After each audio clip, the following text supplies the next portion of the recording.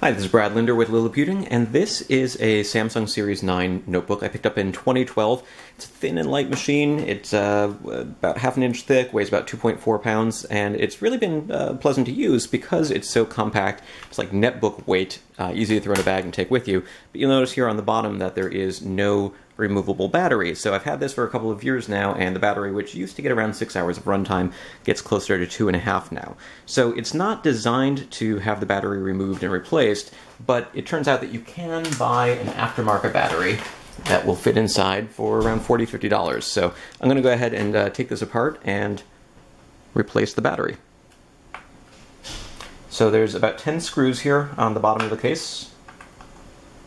They are regular, well, they're small, but they're basically just Phillips screws. So let's go ahead and take them out.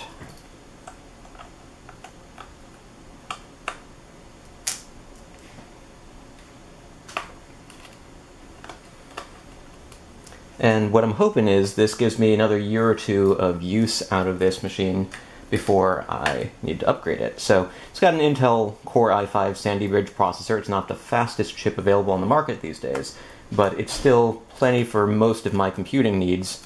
And rather than buy another $800 laptop for $40 or $50, if I can get back to 5 or 6 hours of runtime from here without having to buy a new laptop, saves me some money. Alright, so again, it's not really meant to be open, so you can't just sort of pop it off there, but I've got a couple of tools here I'm going to try and slide in. See if I can find an opening in the case that I can get it in there. Here we go. Oh, actually that was fairly easy, probably because I have done it before. So I'm going to take this, set it aside, and you can see what's under the hood here. There's our battery. Where did I put that screwdriver? Now there's a couple more screws that I need to open up here. There's 1, 2, 3, 4.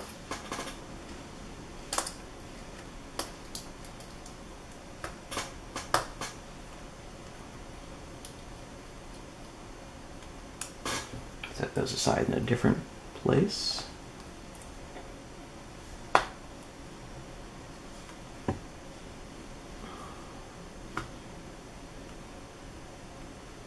Kind of hard to get a grip on this one. Let's come back to you.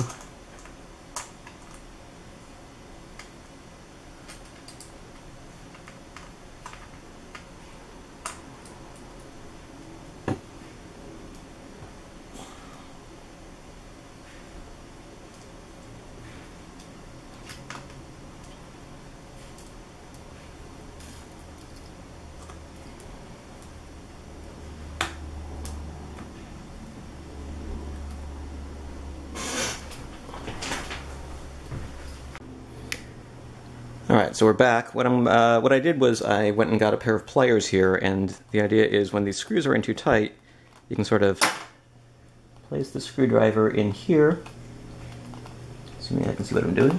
There we go. Hold it down, and then use the pliers to sort of loosen it.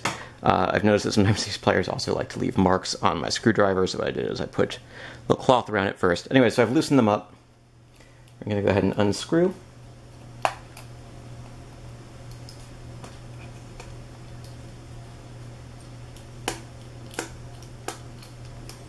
And there we go. So now we've got all of the screws out. There's 4 from the inside, 10 from the outside, and see this little spot here that says push? We're just going to do the opposite of that, and we're going to pull. Well, first let's undo the last screw, and then we'll pull. So there's actually 5, and I missed one. Okay. Pull.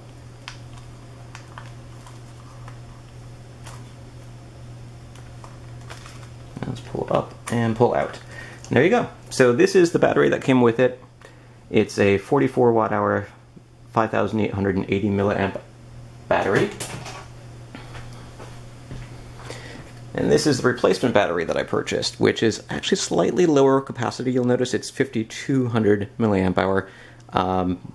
But since it's fresher, it should still hold more of a charge than the old one.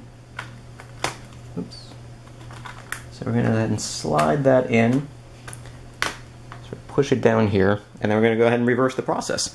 So when all is said and done, we put the screws back in where they were, put the lid back on, or the cover back on, charge up that battery, and hopefully instead of getting 2.5 hours, we should get closer to 5 hours of runtime, or maybe even 6. Again, I'm not quite expecting the same as what I got when I first got the laptop, but hopefully it'll give us a little bit more life for this machine.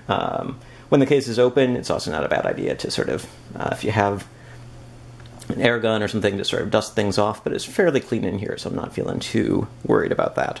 So that's it. That's a look at how you open up the Samsung Series 9 and replace the battery. This is not going to be applicable to all ultrabooks, but it is something that can hopefully breathe a little bit of extra life into this particular model, which was a 2012 edition of Samsung's thin and light laptop before they changed the name from the Samsung Series 9 to the Samsung Ultrabook 9.